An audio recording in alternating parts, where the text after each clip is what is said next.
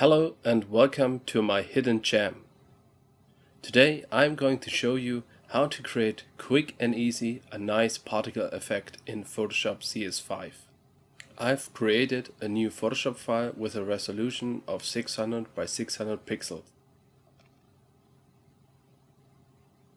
Then I created two layers, one transparent layer for the particles and a black layer for the background. Select the brush tool in the toolbar or hit B. Go to the brush library and select a round brush. After that, toggle to the brush panel by clicking the little icon next to the brush library. In the brush panel, there are a few options to adjust an individual brush. So, we set the size to about 20 pixels. Then, scale the hardness to a minimum. Next, activate the spacing if it's not and set it to the maximum. You see, the brush becomes separate dots and no more a straight line.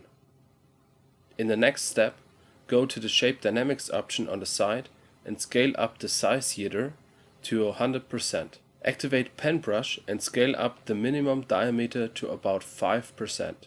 On the scattering option, check the both axis box, set the scatter to maximum and the count to 2. Activate the transfer option and scale the opacity header to 100%. Looks pretty nice so far. For an even better result, activate wet edges and smoothing. Very nice. Finally, save the brush as a preset for future projects. Just a great hidden gem. What do you think?